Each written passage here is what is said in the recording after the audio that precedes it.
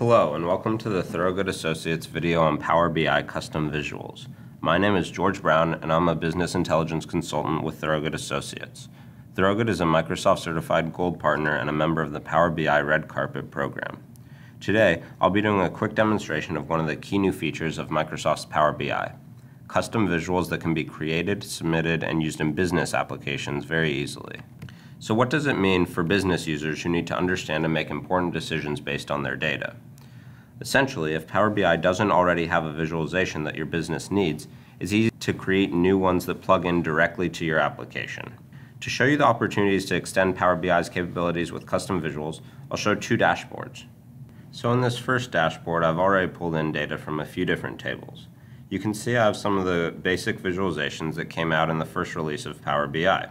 A couple cards and a gauge for key high-level metrics like revenue, along with an area chart down below, and a tree map that can be filtered for in-depth analysis. For example, if I want to look at just my casualty information in this insurance example, I can filter and it'll apply a cross filter to the rest of my visualizations.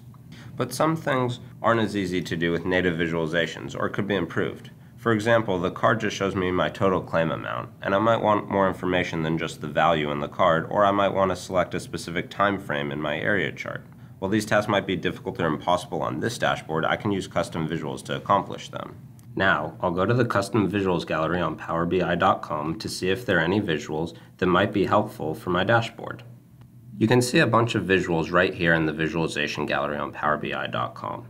All of these were created by users using JavaScript, and all of the code is available. They offer lots of different functionalities that might be useful for your business, so you want to explore a little bit and see what's around.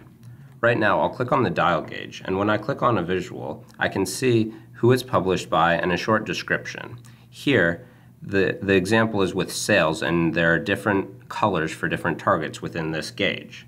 All I have to do is download the visual and agree to the terms of use, and it'll give me a PBI viz file. So in order to import this into my report, what I'll do is I'll click on the ellipses right here in the visualizations area. It'll ask me if I want to import a custom visual, and I'll select OK. And then I can select the dial gauge.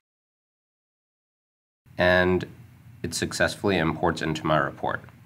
Now, I can select the dial gauge option right here, and it automatically adds a dial gauge to my dashboard. So now I'll want to bring in some of my data. I want the gauge to look pretty similar to the first one. So what I'm going to start by doing is bringing in the target annual revenue as my maximum. That needs to be the sum, not the count. Then I'll bring in 80% of my total to be where the start of my target is, and another measure called 90% of my total, which will be the end. Finally, for my pointer value, I'll need to bring in my actual annual revenue. And lastly, what I'll do is I have a measure called gauge percent, and what I'll do here is have it show the percent complete of my target. So you can see I'm 89% of the way done. I'm still in the yellow, but as soon as I get to 90%, I'll be in the green. I'll be a lot closer to my target of 516 million. And what this does is it would allow a director to have a quick glance at the gauge and see that I'm just shy of 90% of the way to my goal. So you can also see on this dashboard that I have one more custom visual right down here, and this is called the brush chart. I've already added it over here, but if I hover over the visualization, you can see the brush chart was added in the same exact way as I added my dial gauge.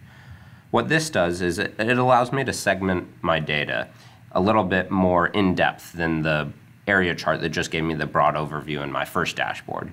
Here, if I want to see what my data looks like specifically from 2006 through 2007, for example, I can select that time frame on this visualization, and in the top area, I'll get a zoomed in look at what my paid loss was like over that time period. And of course, I can hover and see all of my data just like before. We see a few of the drastic peaks and valleys of paid loss during this time period, and we're interested in them, but with the built-in visual, we can't easily investigate this information. However, with this custom visual, we now have the seamless ability to zoom into a particular time frame that we want to investigate. I've also added a KPI indicator to give a graphical visual representation of annual revenue. This is a very new visualization that just came out in the February 2016 release of Power BI. Thanks for watching, and feel free to email me if you have any questions about Power BI or how custom visuals work.